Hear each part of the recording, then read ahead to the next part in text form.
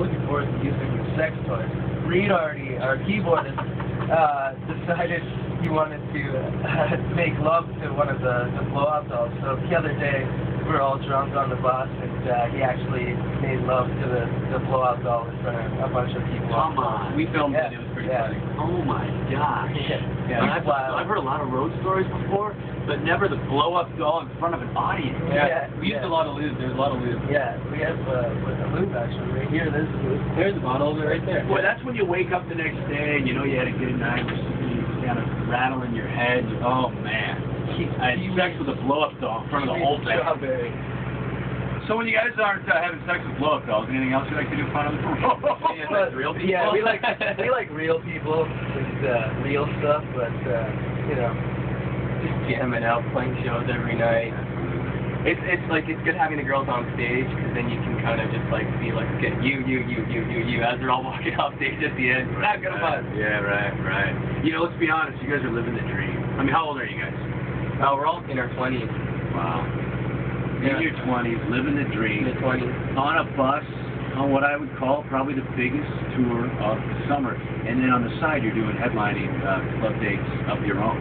I mean, it's really hard to get much better than this with a new album. I mean, come on. Yeah, life is good.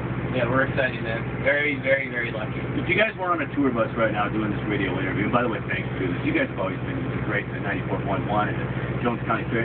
You guys like doing this stuff, and that's what's great. And to me, that's what's going to keep you guys going further and further to the top. You're friendly with the media. You're very friendly with your fans, and you guys just like to have a really good time. But if it weren't for music, what do you think you two would be doing right now? Hard to say, Well, that's a tough question. Yeah, We never had backup plans, right? So that it's hard to like. the last job I had before we started this, remember what that was? Oh god.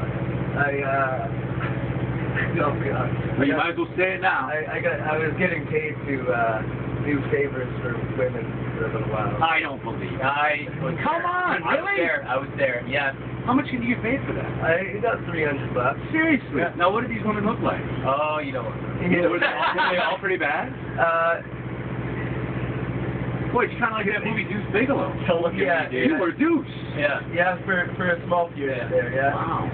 That's I mean, the it's good work if you can get it, I guess. Yeah, so if this doesn't work out, I'll go back to that. I was a test patient for Were you really? doctors. Is that what happened? Huh? Yeah, pretty much. Pretty much. Doctors who from India coming to Canada who are trying to be heart surgeons again, and they practice on me doing all kinds of weird stuff. Yeah. So another tough question as we wrap up, what's the future like for you guys? New album, you're on the road. I mean, really going up, but where do you see yourself in 10 years? You doing what Nickelback's doing right now, man. Yeah, alive, hopefully. Yeah, alive. Yeah, just keep using those My Darkest Days, the condoms that There's one right behind you. There it is. there is. Oh, it's right here. Wow, we always keep one in the windowsill just in case. You guys don't mind if I keep this? No, it's all yours. Keep it on me. It's a Nickelback show. It's going to be 70-30 chicks in there, we know that.